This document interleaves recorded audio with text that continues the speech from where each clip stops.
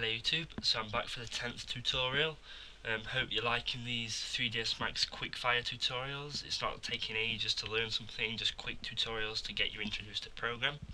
So in this tutorial we're going to look at something called bridge or bridging. Does exactly what it says on the tin basically. You can bridge two parts together. So say if I have a box here, lift it up, and a box over here, and I want to pretty much create a bridge between these two top panels but remove the insides. So what we'll do is select them both and convert it both to an editable poly. See if I can show you this there. And we'll select one and delete the inside just like that. Don't worry about it being so thin, it doesn't matter yet. And we'll untick that, scroll down to attach and click attach on this one, and now we've attached them. We can go back up, click our polygon, and then delete the edge on this. Simple. So if we press F4, I don't know if that's going to mark, you'll be able to, let's just change the colour of that by clicking up here, because that's not really visible. That's better. If we press F4 you can see the edges, so the edges light up more so we can see them. So if we click the edge mode, now which way, if we wanted to merge these two on here, there are many ways we could do it. We could click and hold shift and just drag it across. There, it's bridged it right, but it's not level, so are we going to sit messing with it like this? No. We could grab the vertices and just move it around, see if we can, you can't clone that. We could pull it apart across, but that just creates a triangle, it's not what we want. So what we do is, for the bridging thing, all we do is click the two edges what we want to bridge, and we'll just click bridge here. Simple as that. They are now fully connected, nothing stopping it. If we look at the settings, there's not very many settings.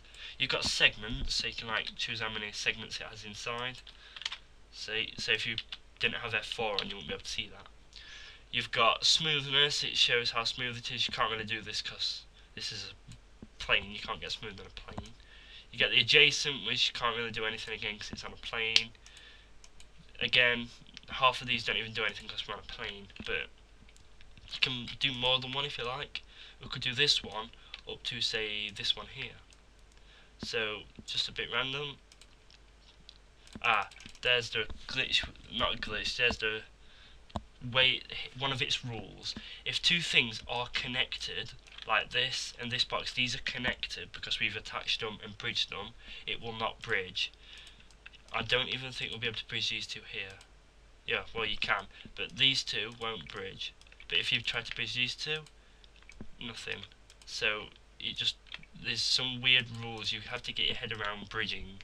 But I use bridging quite a lot in mine. So say we have, I'll just give you another example, a sphere, and I wanted to convert this to an editable poly.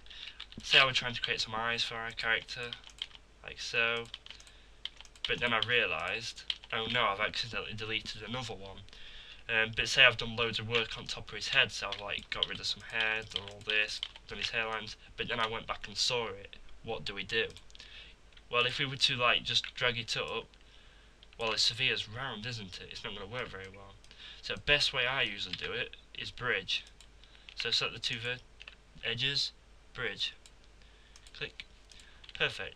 You can't even tell that was removed. That's how good this tool is. Really simple tool, really short tutorial. See you next time.